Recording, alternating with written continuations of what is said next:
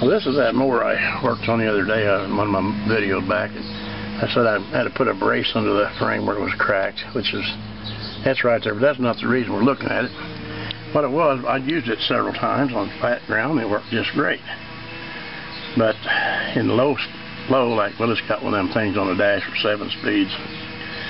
And for some reason, I mean, on the flat ground it worked fine, but coming up a hill in low gear, it wouldn't. It just slipped.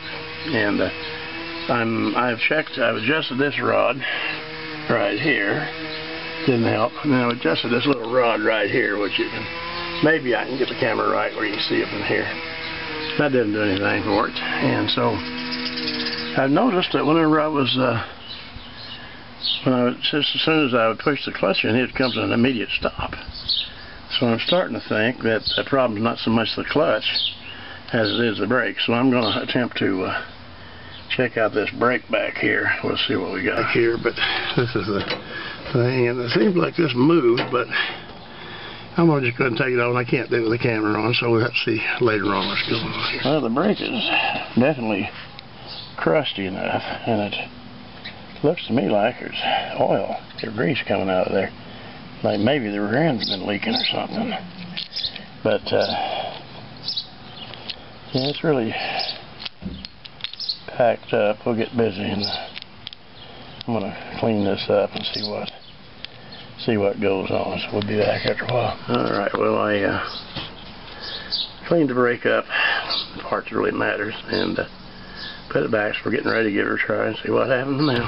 Alrighty, well, I checked the brake and everything. It's probably so dark you can't see nothing over there now.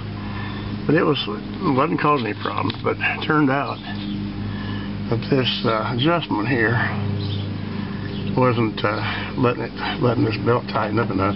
Wasn't letting it go back there farther.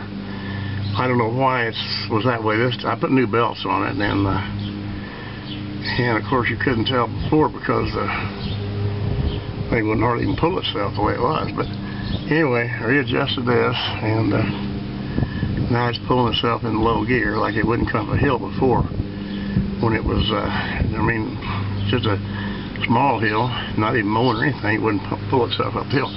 Anyway, now we got to put the deck back on it, and the guy's supposed to come get it this afternoon and later on this evening. So that's it for now. Thanks for watching. Okay, well, one more thing while we're under here, just in case you didn't ever know how the layout is.